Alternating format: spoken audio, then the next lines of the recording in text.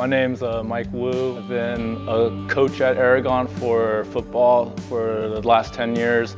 I've been a strength and conditioning coach for the past 8, and I've been a science teacher for the past 3. So the inspiration to start the program was that we would give student athletes the extra edge. In terms of who can attend strength and conditioning, if you're not an athlete or you don't play sports at Aragon, I would just show up 3:30 and then we can work out a schedule then. In terms of when to come, I would say there are set times, but in general, when is not really an issue. Just, any time outside of school hours that a normal sane person would attend, I would say show up. And part of the reason why Aragon established this program is we wanted to give students or student athletes the opportunity to refine their craft and not have time be the limiting factor. This program has grown, and it's built on the backs of passionate students with elite work ethic, as well as coaches with tremendous faith and vision. So I would say for students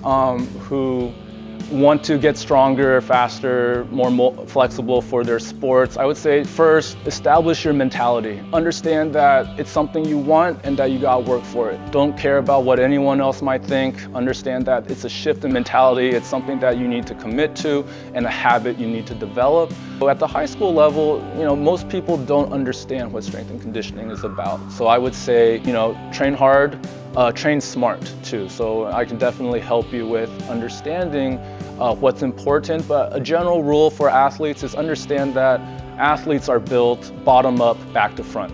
Meaning if you're doing bench press and bicep curls, yeah, you might feel good about yourself, you might look good, but you'll be looking good on the bench, your hips, your glutes, your hamstrings, that's where athletes are made. Just stop by the weight room. We always start in here, and newcomers are always welcome.